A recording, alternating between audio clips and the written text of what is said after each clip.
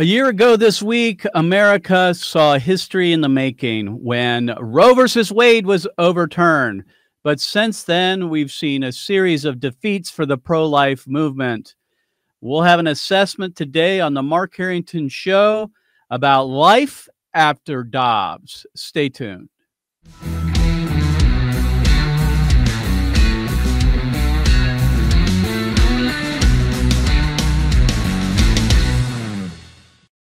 Activist Radio, the Mark Harrington Show can be picked up by going to markharrington.org.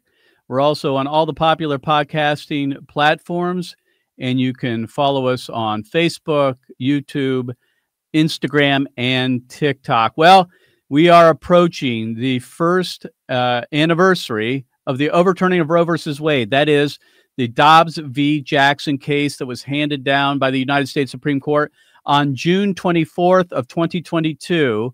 And so it's appropriate that we here at the Mark Harrington Show, we're going to kind of give an assessment as to what it looks like in a post-Roe America. What's happened since the overturning of Roe versus Wade and Dobbs v. Jackson being handed down by the Supreme Court. So hopefully you can stick around for this. I'm going to get a little bit in the details as far as the political arrangement that's been since Roe v. Wade was handed down, some of the good and some of the not so good. So stick around. Hopefully you'll learn something here and you can use this to kind of set your sights on your own mission to defend the unborn and end abortion. So the first thing is this, last year at this time, I was predicting that the Roe v. Wade decision or the Dobbs decision would come down on Monday, June 27th. So I was off one day really because the weekend and all. And, I was trying to predict, like everybody else, when is the Supreme Court going to hand down the Dobbs decision? Well, it happened on June 24th, not June 27th. But providentially, we were all together at the Day of Action here in Columbus, Ohio, when we got the news about 10 a.m. that Dobbs was handed down and Roe was overturned. So I want to play this clip. It was a great moment for all of us in the pro-life movement that have been working towards this day. Many of them, like myself, have devoted their lives to defend unborn children. So it was a great moment for us to experience together and celebrate as a group. And I just want to play the clip when I announced the decision of the United States Supreme Court. So go ahead and play that. I have an announcement from the United States Supreme Court. Roe is dead.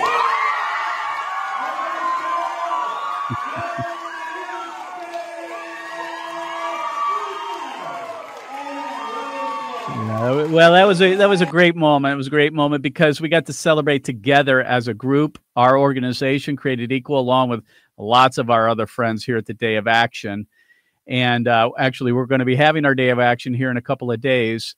And we'll get an opportunity to mark the anniversary of Dobbs v. Jackson and the overturning of Roe versus Wade. So, it's important that we mark this day. It's important that we take a moment and commemorate the historic implications of Roe being overturned. And it's appropriate that we celebrate at some point. But I'll be honest with you, ever since Roe was overturned, we've had a series of defeats in the pro-life movement. I'm going to get to that in a minute. But let me just say this. When Dobbs was handed down, the United States Supreme Court basically said that there is no right to abortion in the U.S. Constitution. In fact, they went further to say that this is up to the states to decide. And many of us celebrated that. And thankfully, it's out of the hands of the Supreme Court. That's a good thing. But the Supreme Court didn't go far enough. And Clarence Thomas was one who pointed this out in his opinion, concurring opinion, because he was one of the 6 that voted to overturn Roe versus Wade. But he basically went on to say that that word person does include the unborn, and the Supreme Court should actually, determine that the unborn are persons and protected by the 14th Amendment. So this Dobbs v. Jackson case did not go far enough, and we need to recognize that. We're glad that the Supreme Court's out of the way, but it did not go far enough. And let me read to you the 14th Amendment, which is where we need to focus our eyes on going forward. And it says this: no state shall make or enforce any law which shall abridge the privileges or immunities of citizens of the United States. Nor shall any state, and this is the important part, nor shall any state deprive any person of life, liberty, or property without due process of law, nor deny to any person within its jurisdiction the equal protections of the law. This is the 14th Amendment. And as Clarence Thomas rightly said, that word person does include the unborn, despite the fact that the other jurists on the Supreme Court did not recognize that. And how do we know that? How do we know that? Because prior to the Constitution even being written and the 14th Amendment being adopted in the Bill of Rights, or I'm sorry, as an amendment, Bill of Rights is the top 10, states were already outlawing abortion. So the states at the time recognized that the preborn were persons. Also, the right to abortion is not rooted in American history. It was fabricated, made out of thin air by the U.S. Supreme Court in 1973. And this is what Clarence Thomas basically said. And so it should be for us that we should be continuing to press on and bring cases to the U.S. Supreme Court that would establish or recognize the unborn as persons as we understand it in the 14th Amendment. Frankly, we should actually pass an amendment to the Constitution banning abortion, like the anti-slavery activists did in the 13th Amendment that abolished slavery. We should be doing that. But having said that, we are where we are, and now it is a state-by-state battle over abortion. And I'll be honest with you, most of the pro-life movement was caught off guard by the overturning of Roe versus Wade, despite the fact that Samuel Alito, his opinion, majority opinion, was leaked to the media in advance of the decision being handed down. But much of the pro-life movement really didn't know or think that Roe was going to be overturned. So they weren't preparing for next steps. And that's understandable, because we had now been working almost 50 years to overturn this egregious decision of the U.S. Supreme Court. And we weren't sure that was even going to happen. We're working so hard to make it happen that we weren't ready for the day after Roe v. Wade was overturned. But it's been a year now. And friends, let me just say this. It's time to stop celebrating the overturning of Roe versus Wade. Here's why. We can commemorate it, mark it. It was a big day, of course. But we've been celebrating for over a year. Lots of groups have been doing this. And I don't want to be Johnny Rain Cloud and rain on everybody's parade here and fun and say we shouldn't celebrate. We did celebrate. The day after and maybe a few days after that, it was appropriate to do so. But friends, we need to be back to work. And we should have done that a long time ago. We're having these celebrations and galas. And frankly, I don't know that there's a heck of a lot to celebrate right now. We are currently 0 for 6 in state constitutional amendments. 3 states have enshrined abortion up to the very moment of birth. That's California, Vermont, and Michigan. Other states have rejected measures like Montana and Kansas and Kentucky that would have restricted abortion. So we're not doing so good after the overturning of Roe. We need to recognize that and get our act together. And so, I don't want to get into this too deeply, but the fact of the matter is we celebrated like everybody else, but the next day we were back to work. And as I said, we are 0 for 6. And now the pro-abortion movement has all their eyes and resources and money focused on Ohio. And I've talked about that at length. And you know that we are likely going to be facing a constitutional amendment going to be on the ballot here in November that would expand abortion in the state of Ohio up to the very moment of birth. And Ohio is a bellwether. As Ohio goes, so goes the nation. We need to defeat it here in Ohio, or else it's going to be sweeping across the nation. Pro-abortion advocates have already telegraphed, that they are going to bring ballot measures in up to 12 states in 2024 during the presidential election. So we got a lot of work to do, friends, and so we need to get to work. So let me just share a couple of facts here when it comes to the states. And if you would, Mr. Producer, pop up this this website that has a map. It's an interactive map. If you go to lifesitenews.com, it's at the top, and it says 14 states have now banned abortion or something to that effect. And you can go and see the map. And basically what the map looks like is you have blue states, light blue, dark blue, that have either banned abortion or severely restricted it. And then you have the gray states where abortion is basically legal up to the moment of birth. You can imagine who those are.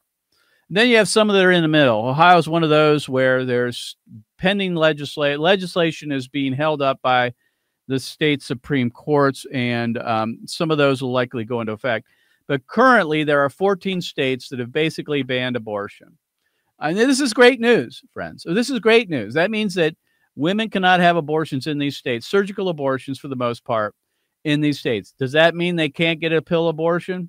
In most cases, probably not, because the FDA has loosened the restrictions and women can get these with a Zoom call, possibly go and get a prescription filled at a pharmacy.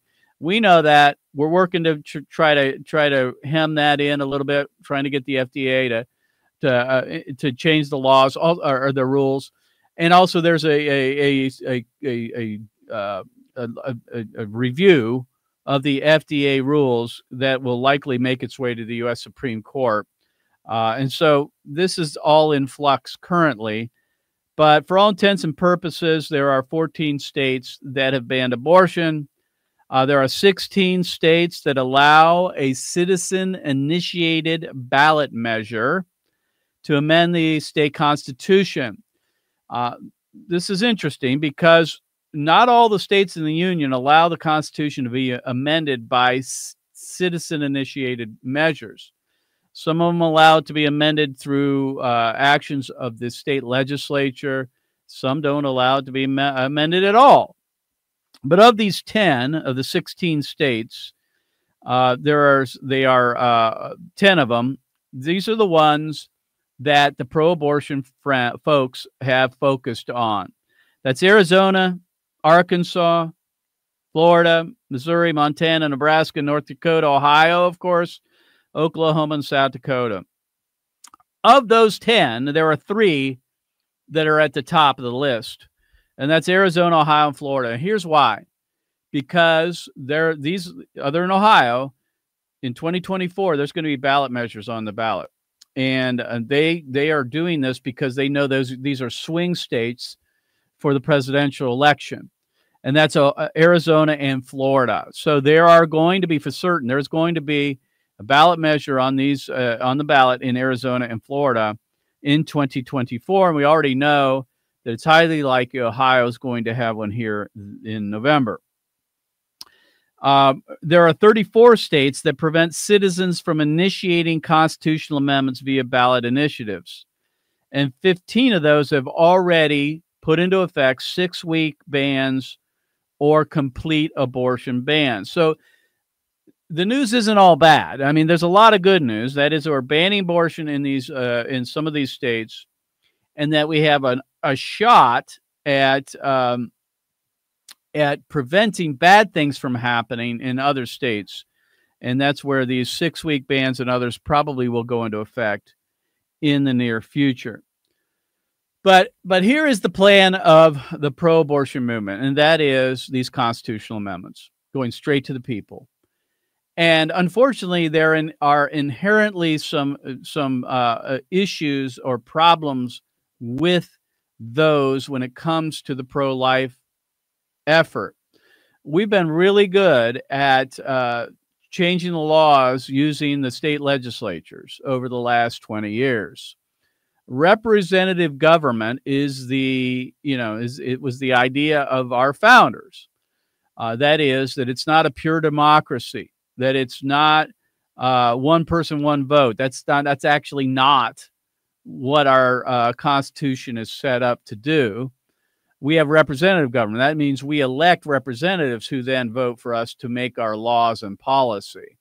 Our founders were smart enough not to put it up for a vote for all the people, because they knew the people could be manipulated. And unfortunately, these state constitutional amendments or these direct or democracy efforts favor pro-abortion groups because they can foster a lot of money using big donors, and they can simply purchase a constitutional amendment. If they have enough money, they can manipulate enough people, lie to them, in other words, to get them to vote a particular way.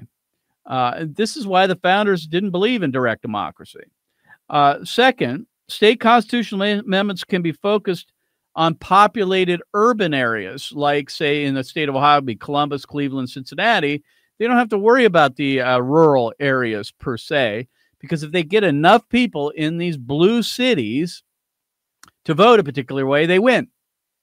That's not how it works with representative government, because each district, whether it be congressional or state legislature, Senate district, has the same influence in the state legislature as a district that might be found in a blue city like Columbus, Cleveland, or Cincinnati. So again, the genius of the founders was to not put up everything to a straight vote, because they knew that could be manipulated. And thirdly, state constitutional amendments are often won by just saturating the large media markets because of big money. They can buy TV, radio ads, and digital marketing, and they can just outgun us. You know, they can outfund us. And typically we lose the funding battle because these big money interests come in by guys like George Soros and Michael Bloomberg and Zuckerberg and others, and they just come in, basically saturate the media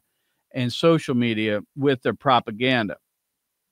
So that's why direct democracy efforts are favorable, that is, constitutional amendment efforts are favorable to the left or pro-abortion advocates more than they are to the pro-life movement. So, friends, here in the aftermath of Dobbs, in the overturning of Roe versus Wade, we had a year to assess what has taken place. And I can say this: we are basically in a land war, obviously not using guns and tanks and things like that, but we are in a land war. That is, that we have this patchwork of pro-life states or abortion-free states, if you'd like to put it that way, and abortion havens, where abortion's legal sometimes up to the very moment of birth. It's similar to the situation that we found ourselves in during the slavery issue in America, whereas you had slave states and free states, slave states and free states. And it was Stephen Douglas, when he was debating Abraham Lincoln, that said that he thought that states should decide on the issue of slavery. Of course, it was Abraham Lincoln who said, no, that is not a good solution to the slavery issue. There has to be a federal remedy. So we understand currently that it is a state-by-state thing. That is where it is. We're stuck with it. We got to fight that battle now. But that is not where we want this to end, friends. We cannot have a divided nation.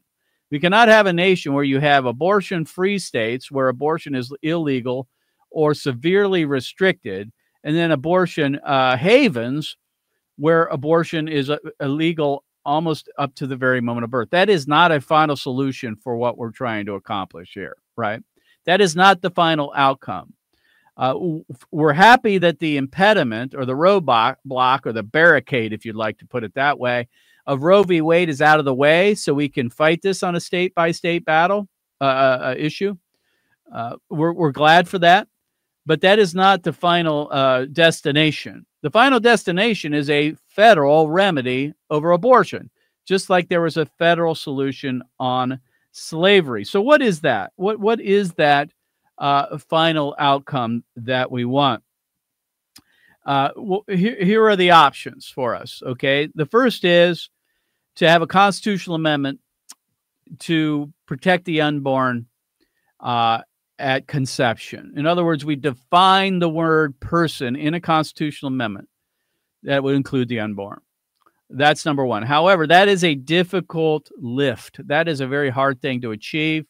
That's why our Constitution has only been amended 27 times. And it takes 2/3 of the Congress to vote for it and 3/4 of the states to ratify. We are far off from that ever taking place, but that is one way to get that federal remedy, that federal outcome. The second way is that the U.S. Supreme Court, as I said earlier, would recognize the unborn as persons as we understand it in our 14th Amendment. And of course, we have one justice right now that agrees with us. I think we're, again, a very long way off from that. I don't know if that will ever happen, but we need to be pushing for it. We need to be pushing for it. And then the third option on a federal level is a congressional ban. That is, the House and the Senate pass a law that says abortion is illegal, protects the unborn at conception, and we have equal protection of the laws. That might be easier, despite the fact that we have gridlock in Washington. We're a split country down the line from Democrat to Republican. But you understand that these are the three options ahead of us, and we need to be working towards them. And so what is the current strategy? Or should I say, what should be the strategy of the pro-life movement going forward in a post-Roe America in the era of Dobbs v. Jackson? And I suggest that there are three things we should be doing, 3 Ps, if you will. The 3 Ps of our strategy in a post-Roe America. And it is this. The first P is political. We have to be political, whether we want to or not. Our battles are political currently. We're trying to defeat a constitutional amendment here in the state of Ohio. We are fighting a political battle. We've got to defeat this. That means we got to muster up enough votes to defeat this thing on November 7th if it comes to the ballot. And that's the way it's going to be across the nation. Because win or lose, the pro-abortion movement is going to continue to propose and put up these constitutional amendments. In states like Ohio, marginally, pro-life states, red states, if you will, they're going to do that. And so we need to defeat them. So we have to have a political strategy to do that.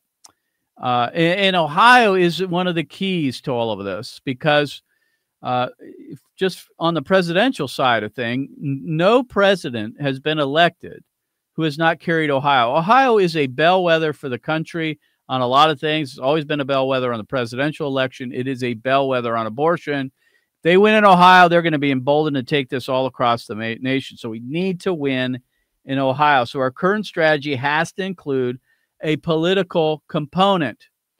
But I would say that over time, this is going to be decreasing, because I don't think we have the votes, I guess, to say, to have a political solution currently. We don't at the federal level, that's for certain. And in a lot of these states, we're not going to win all these constitutional ballot measures. So what we need to be doing is changing hearts and minds, and that's number 2. The second P of our current strategy in a post-Roe America needs to be that we are prophetic. That means that we are truth tellers, that we're out educating people, voters primarily, on the truth of abortion, what it does to an unborn child, and how it hurts women, and how it destroys a nation, for that matter. And we need to be visionary in warning the nation that a nation that kills its children has no future, and that God judges nations that shed innocent blood. That needs to be part of our message. And so that's what Create Equal does, and we do it very well. We are truth tellers. We are out telling the truth in the public square about abortion, using abortion victim photography, by the way, and video. And I think others need to be doing that across the country. So that's number 2. We need to be prophetic. Number 1, we need to be political. And then number 3, we need to be pragmatic. I know that's a dirty word with a lot of people, being pragmatic. What I mean by that is we need to prepare for the long run. We need to be in it for the long game. This isn't ending overnight. The battle has just begun now for public opinion, and we are behind the 8 ball, friends. There's still a solid majority in America that thinks abortion should be legal in the first trimester without limitations. That's about 6 out of 10 Americans. That's got to change. And the only way to change that is one-on-one and conversations, mostly. And that's how it's done. And so we need to be preparing for the long run and be pragmatic. That means we need to have some victories along the way, but we need to marshal our forces together, our resources in states where we can win. That's why I say it's like a land war. A land war. If you think about World War II as an analogy, if you think about how that all started with Adolf Hitler. Adolf Hitler first invaded the country of Poland in 1939, and then Denmark in 1940. And he started racking up these victories where he invaded and occupied these countries. And Belgium fell, then the Netherlands fell, and Luxembourg, and so on. And the Allied forces, rather than continuing to fight in those countries, retreated strategically so that they could fight another day. And so it's true with us. We need to be pulling out, in my view, from states where we have no chance of winning. California, New York, Illinois, for example, a lot of the East Coast states, some of the West Coast states. I know it's difficult to do that, but we need to think in terms of this being a land war and fight where we can win and consolidate our resources and strategically retreat to places where we can hold the line. Ohio is one of those states, friends. And so whether you live in Ohio or not, resources need to be coming into the state, human and financial and otherwise, to fight this battle that we're looking at on November 7th. We've got to win in Ohio in order to build a bridgehead, if you will, or beachhead, so that we might be able to take the message to other states. And once we defend some of these states, then we can go into the states where we will need to win. In other words, like the Allies did, they consolidated in Britain, if you will. The United States invaded, of course, on D-Day. And the similar thing here. We need to marshal our resources in one place or several places and win there, defeat these measures, and then from there strategically launch offensive efforts in states that we can win. So we got to look at it like a land war. I know that the analogy breaks down in some ways because the pro-life movement is not just one army, unfortunately. It's not run by one person or one group. We don't have one general. We don't have our troops under one leader.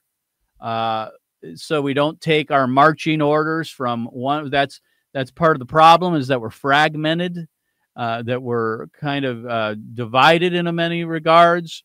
And so we don't think this way.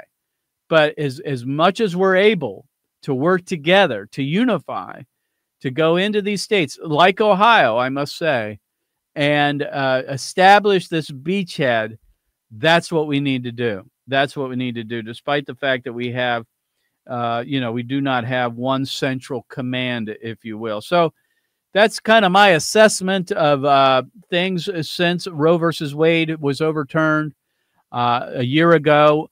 And I exhort you to take a moment, mark the event, commemorate the event. Thank God that it happened, that Roe v. Wade is now out of the way, that impediment is out of the way. But once you're done with that, let's move on.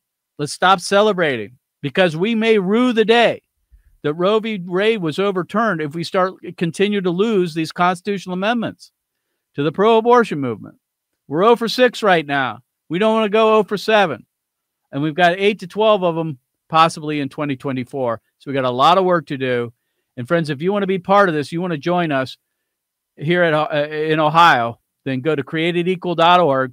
That's createdequal.org. All eyes are on Ohio, friends, and we're looking for help. We need people to help us out. We're looking for help. This is likely going to be on the ballot on November 7th of 2023.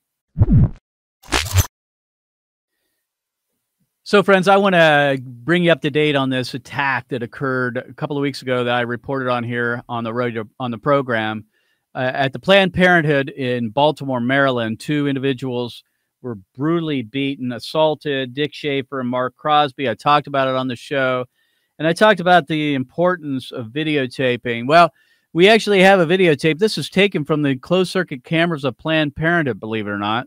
I guess they were forced to turn it over. Otherwise, I doubt they would have done it. Because this person is still at large. But I want to show this. Here's why. Just to show you what we're faced with on the sidewalks in the streets of our cities and sometimes on college campuses.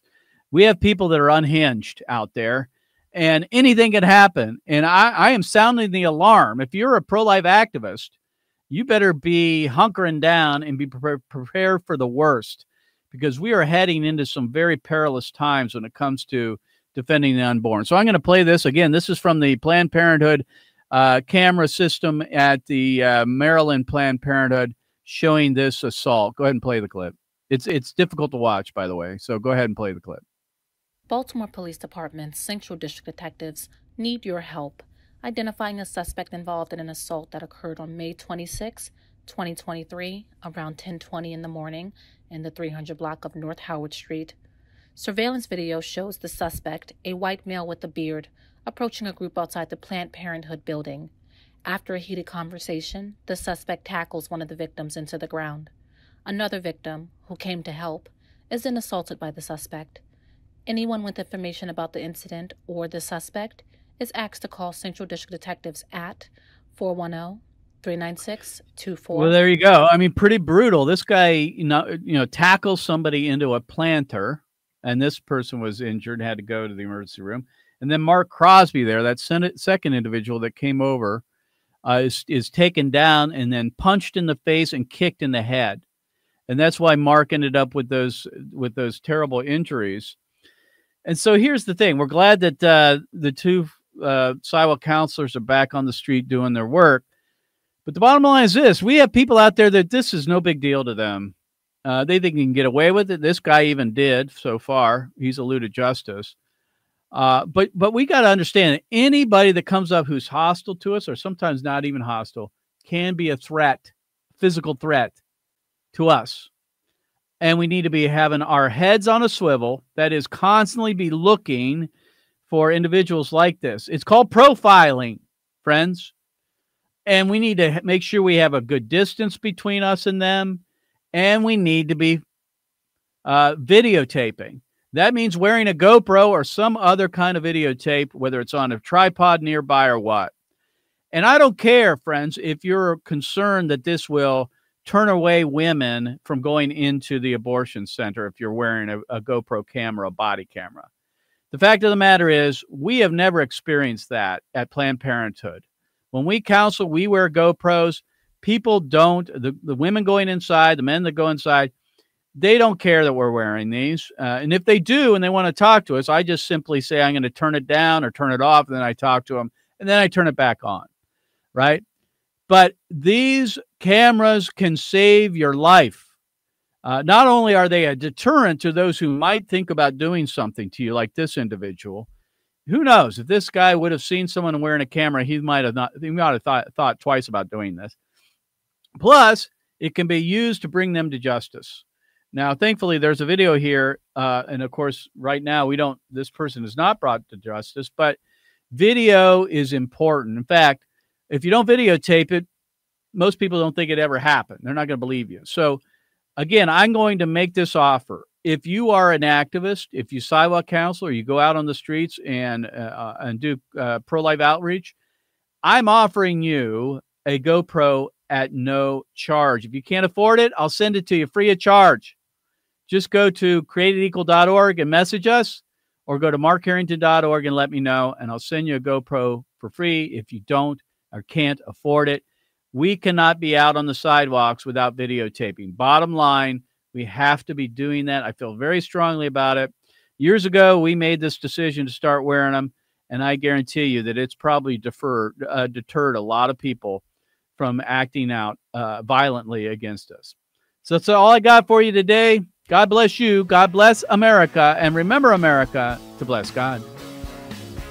You've been listening to Mark Harrington, your radio activist. For more information on how to make a difference for the cause of life, liberty, and justice, go to createdequal.org. To follow Mark, go to markharringtonshow.com. Be sure to tune in next time for your marching orders in the culture war.